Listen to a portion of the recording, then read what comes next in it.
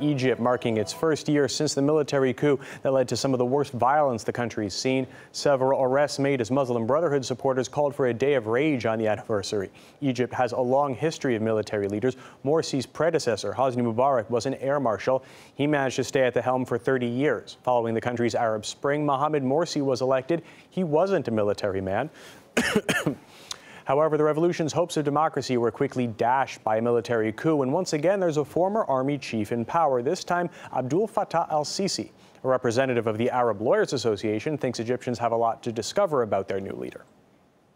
People of Egypt believe that the revolution has been stolen from them. If we just look back, they had a military dictatorship of Hosni Mubarak. They got rid of him. They had 1 year of a state which they didn't like, they voted for, but many people didn't like it. But the end result now, they have a military regime. They have Sisi, who is, in my view, he is even worse than Mubarak, let alone what the Egyptians think.